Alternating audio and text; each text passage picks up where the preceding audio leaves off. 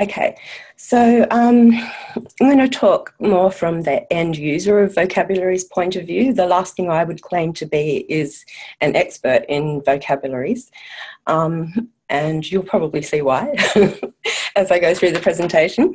But we built, during the Major Open Data Collection Project, the ANS project, a data hub of Australian research on marine and aquatic ecocultures, and it led us down a few different adventures in vocabulary implementation. Part of that was because the archive was conceived as a multi-disciplinary data hub, and it was themed around water-related research. So when we talk about ecocultures in the title of the hub, it denotes a concept which is central to two of the data collections that we seeded the hub with, both of which dealt with the failure of science-based policy in the face of local implementations. So one of those was a project called Talking Fish, which was investigating the relationship of local stakeholders in the Murray-Darling Basin region. And after a severe drought, the Howard government had legislated the Water Act, and that commoditised water. And in the Murray-Darling Basin, a controversial water management regime was put in with mixed environmental, social and economic impacts. And the Murray-Darling Basin Authority had been criticised at that time for failing to engage with the communities, and this study was part of the response. So it was actually a social science study, but the participants included professional and recreational fishers, Indigenous people who lived in that region and had for many thousand years. And that's an Aboriginal fish trap you can probably see there on the right of the screen. Also, they interviewed scientists and ecologists, and so there was a wider range of disciplinary perspectives in it, in the data, than simply more kind of social sciences or cultural history oriented ones. And then the second collection similarly concerned marine parks, and it was a scientist here, Dr. Michelle Voyer, who was asking, why did evidence-based policy fail in the implementation of marine parks when they were essentially based on really solid and sound science? So she was also moving to a social science approach. So I guess both of the projects pointed to the need for a kind of improved connectivity between quite different knowledge domains, science as a way of understanding the natural world, but also social science and cultural history to investigate human practices and where the two interacted. And so we came to the decision to support multidisciplinary data in the hope that we'd be able to bring, rather chaotically, bring science and social science together. One of the first things we looked at was about what was water, and this was before we looked at the data that we had. We were looking for vocabs that would help us to index water-related terms. And interestingly, at that time, we found there was not much going on with the harmonisation of water vocabs, but we didn't know that Simon Cox had done quite a lot of work in that area. So that's really great to have seen, and I recommend having a look at what CSIRO have done in that area. Also, many of the vocabularies we found were actually, may as well have been written in stone tablets. They were on like image documents and things like that. So we were really keen to go with something that was accessible in a machine-to-machine sense. And ultimately, when we did look at the data, we realised that, well, water was the theme of the whole archive, but that it wasn't necessarily the subject, because actually there were a lot of other subjects that came out more strongly, although water research tied things together. I think if we'd included, or if we do include, more scientific data in the archive, it's quite likely we'll reconsider whether water vocabularies will be relevant.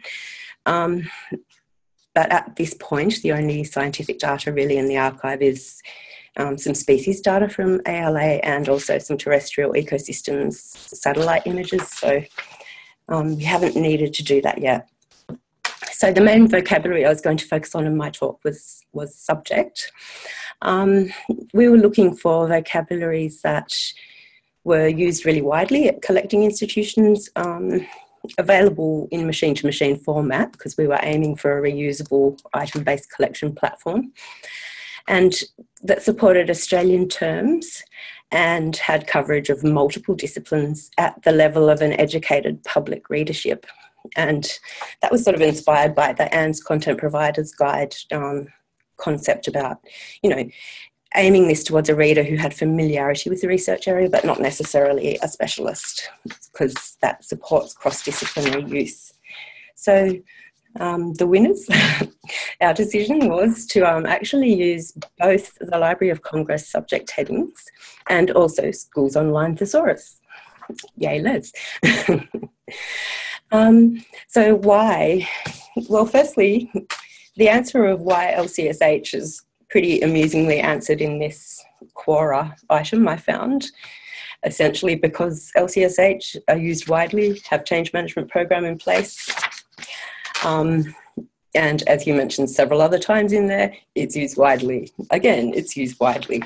And so that idea, interoperability is obviously a key concept in vocabularies, and essentially we used LCSH for that reason. As to why Scott, well, we found it was amazing. It's a really amazing resource. We chose it because there was a Sparkle endpoint. It was set for a good audience level. It was multidisciplinary, but it was sort of aiming at educated or educational users. And it had an Australian flavour. And I'm showing you a Scootle screen here as well. I hope you can see it.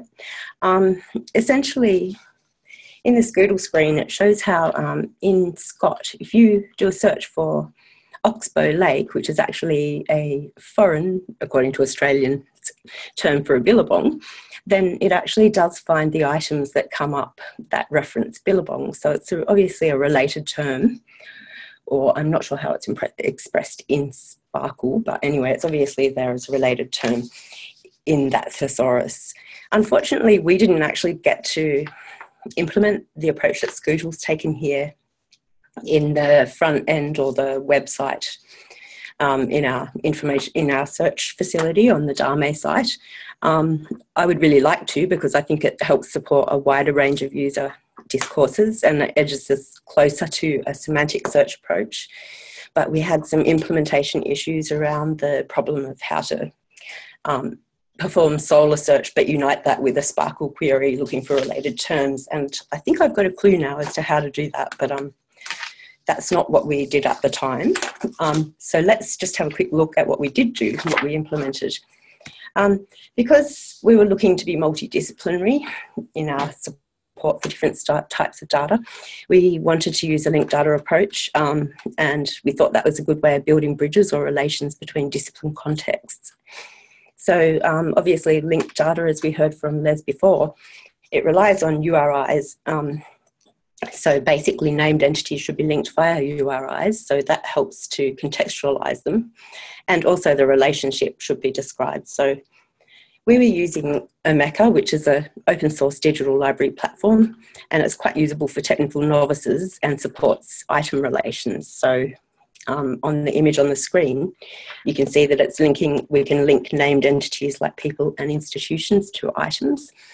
But so it goes some way to providing a linked data approach, but certainly not far enough, because it's not always possible to include that URI to identify the named entities.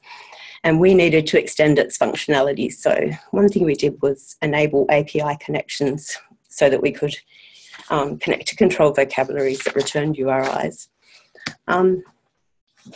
So here's the change that we made to the Osmeka admin.